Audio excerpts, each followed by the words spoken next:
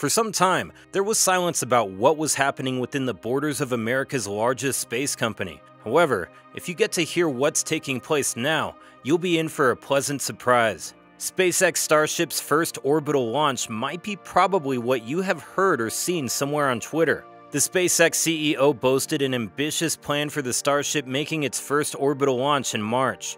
Like all other Musk outbursts, we always take it with a pinch of salt. Gary Henry, the senior advisor for National Security Space Solutions, said that the Starship is in good shape. This was after a static fire in 31 of its 33 engines. Well, the goal of SpaceX, according to SpaceX President Gwynne Shotwell, was not to blow up the launch pad. So, the test firing of 33 engines seeing all but 2 light up and stay lit is a plus on their side. Elon Musk later confirmed that even without the 2 engines working, the rest would still launch the Super Heavy rocket to space.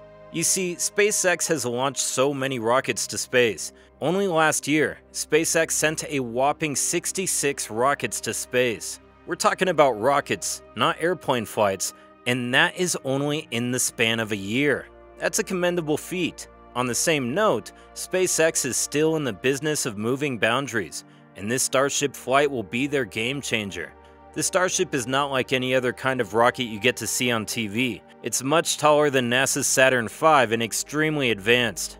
It will be the first of its kind to be capable of full reusability, not to mention that it will give a thrust 2.5 times that of Saturn V while using methane fuel. Then again, SpaceX is working on making a successful vertical landing with the 85-ton space giant. This is a unique rocket. It's there for several purposes, but the most important one is to get humans to the moon, Mars, and then into deep space. However, the journey to achieve this goal is more than difficult.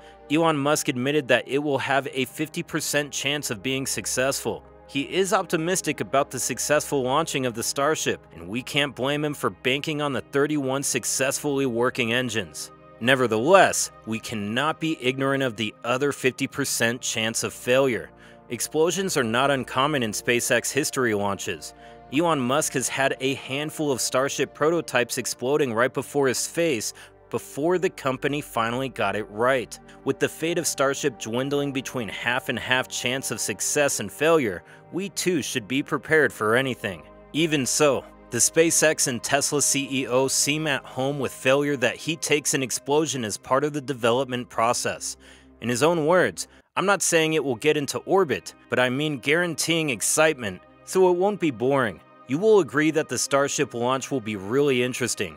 Gary Henry told his audience at the Space Mobility Conference in Orlando to expect a must-see TV in March. But even without Gary or Elon Musk saying it, we know that watching the Starship launch would spark more interest than watching a World Cup football match. If ever the Starship gets past the launch pad, it will catapult to orbit, spend a short time there, and land back in the Pacific off the coast of Hawaii. The successful launch of the first Starship will be just the first in the thousands yet to come, as Elon Musk revealed. The ambitious SpaceX CEO, while replying to a tweet from Tesla owners in Silicon Valley that read, "How many Starships is SpaceX looking to build this year?" Musk gave an insane reply, "About 5 full stacks." 5 full stacks? That will be so much work for 1 year. Nevertheless, that's probably what is going to happen if the year plays out well.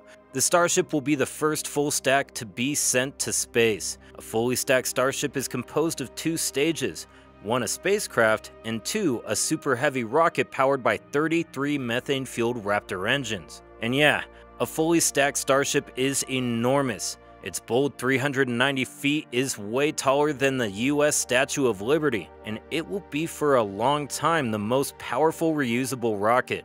The SpaceX CEO began making plans a long time ago, and his strategy will thrill you. A high production rate solves many ills. If you have a high production rate, you have a high iteration rate. If you have a high production rate, then you have many iterations. You can make progress from one to the next. Elon Musk has a very high goal of making several rockets in a very short time. This goal is tied to the fact that he wants to hasten making a neighborhood on Mars. On the same note, he has a reputable history of ramping up production when he decides to, so his making many rockets in a short time looks like an attainable goal. A good example of massive production under Elon Musk is his car company Tesla. Making over 900,000 electric vehicles within a year is not a joke. Musk is likely to achieve this high-prized goal and start producing rockets at a speed we're not familiar with. But if you haven't heard half of what this overly ambitious tech guru has for his space company, Elon Musk is planning to go from expecting to make a booster and a Starship in months to making one every month. This short-term plan envisions his long-term goal of manufacturing 1,000 Starships in 20 years with one end goal in mind: colonizing Mars.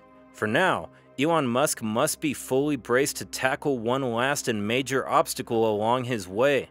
The FAA is standing in the way of any of SpaceX's rockets flying out to space. The Federal Aviation Administration is considering factors such as the environmental impact of the rocket on the local community in Boca Chica, Texas, Starship's launch site. To get a license, SpaceX must take more than 75 actions before they get any approval.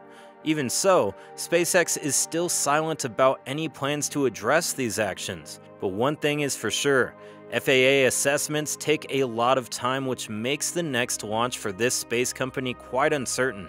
But if things are to go well, we are ready for the must-see TV of rocket launches. To end this, thank you for watching this video, and don't forget to subscribe to our channel so that you can always get a notification when we post the latest and most exciting space news that you would not want to miss. Till next time, cheers!